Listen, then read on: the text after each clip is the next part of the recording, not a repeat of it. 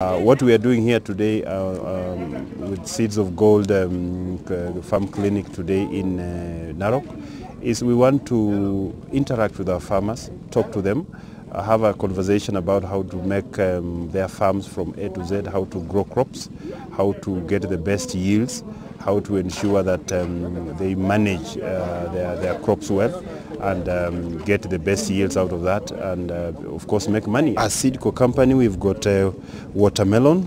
One of our products we've got is watermelon Keto F1, and Keto F1 of course is one of the products that we are selling. We'll give you averagely of 35 metric tons per acre.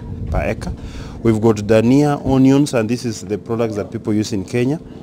We've got collards. Virtually in every homestead you find somebody having this particular. This is the normal skuma wiki. One of the crops that is really gaining a lot of mileage lately is butternut because of its nutritional values, and majority of this is used in children for porridge. We also have got peas ambassador. A lot of this was for, some of this is for export basically. This is the kind of peas we're selling. This is our variety peas ambassador. We also sell maize, and in our maize variety we have got various categories. The first category you see from here is Twig 83. These are varieties that grown in the highland areas, the altitude beyond 1,800 meters above sea level.